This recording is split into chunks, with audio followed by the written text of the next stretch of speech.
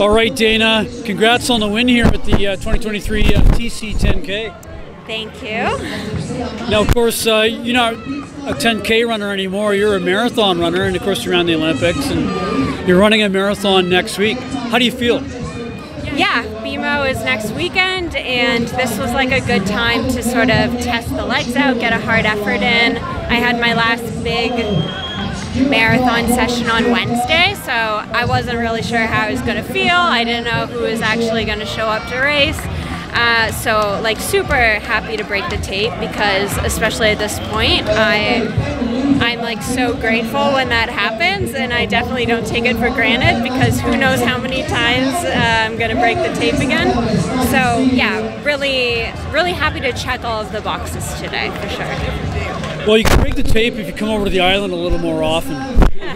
That's true. I mean, I would if we saw orcas on our ferry over yesterday, so I'd do more of that little whale watching tour. So, what are you looking for at BMO? I mean, I guess like for BMO, it's not so much about the time, because you can't use that as an Olympic qualifying mark just due to the course. But I definitely want to try to break my course record that I set last year, which I think was 2:34:30, I think I can do that, but again, like it's definitely, I'm going to see how I feel going out, see what the weather's like, the conditions, if it's hot, and just sort of make decisions based on that. You know, last year I was chasing down Lanny, so I had, you know, a carrot in front of me, and I don't know if that's going to be the same case this year. So, you know, I'm going to try to put myself in a position to go after the course record. That's the hope. Okay, and then you just talked about having your final marathon session just on Wednesday, and off camera you were saying that was 40K. Most people couldn't run today or race today. You have, so you had a little fatigue in your legs. But you must feel good overall, in the sense that you had a chance to tactically play with your fitness.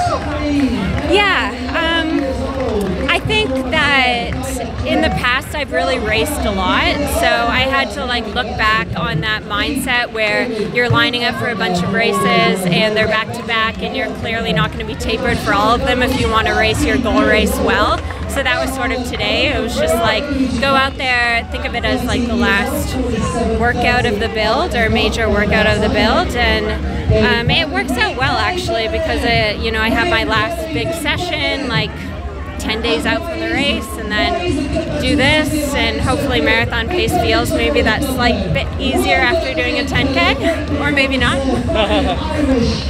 Husband Josh is out here today. What was he looking for? So he had a great run at Sunrun, and I think he's was hoping to be under 36 minutes today, which is like, according to him, good for him.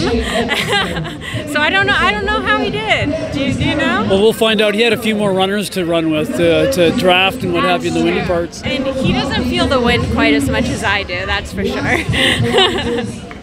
All right, we didn't see you at the Around the Bay 30K this year. Are you going to go back to that at some point? Ooh, I mean, I want to. It's quite the trip when you live out in Vancouver as opposed to driving up to Toronto or that area. But it's a great prep. I think I'd have to make more of a trip of it to head all the way over there. But it's a great way to start the season, that's for sure. Yeah, for sure.